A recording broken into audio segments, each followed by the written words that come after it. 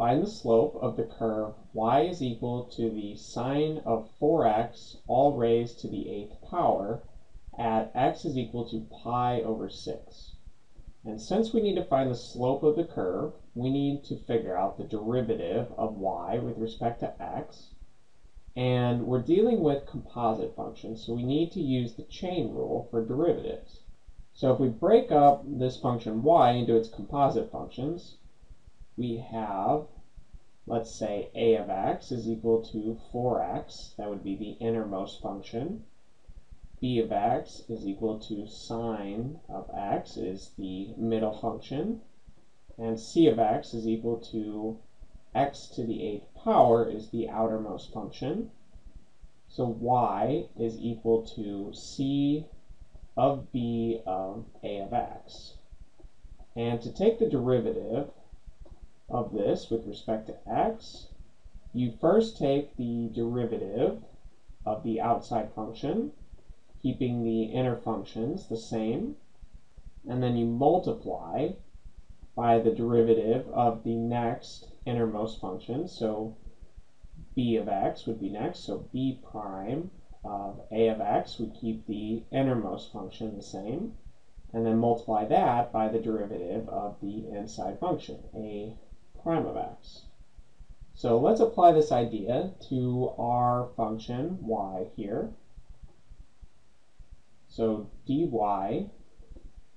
dx, we'll take the derivative of this outermost function, so we'll bring the 8 down in front and subtract the exponent by 1, and we'll leave the inner functions alone, and then multiply by the derivative of this middle function, the sine of 4x.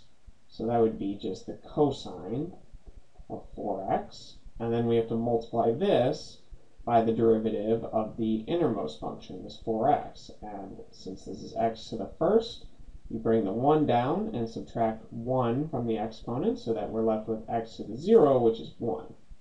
So we'll just multiply by 4. And we can simplify a little bit. The 8 and the 4 multiplied together make 32. We have the sine of 4x raised to the 7th power multiplied by the cosine of 4x. And we need to evaluate this derivative. So y prime at an x value of pi over 6. So plugging that in, we have 32 times the sine of 4 pi over 6, so 2 pi over 3, that's all raised to the 7th power, times the cosine of 4 times pi over 6, which again is 2 pi over 3. And the sine of 2 pi over 3 is equal to the square root of 3 over 2. And the cosine of 2 pi over 3 is equal to minus 1/2. So we just have to plug in these values into the function. So we have that y prime evaluated at x is equal to pi over 6 is equal to 32 times this root 3 over 2 raised to the 7th power. And then we have to multiply by minus 1/2. So let's simplify a little. The 32 divided by 2 here becomes just 16. We'll put the minus out in front. And we have to raise this expression to the 7th power. So 2 to the 7th will be in our denominator. And it's multiplied by root 3 to the 7th power. And root 3 to the 7th power, you can imagine this as root 3 multiplied by itself 7 times. And we can pair up 6 of those. Since a pair of them, root 3 times root 3, would just be 3. So you'd have 3 times 3 times 3 from 6 of these 7 root 3's. And that's just 27. And then you're just left with 1 root 3 after that.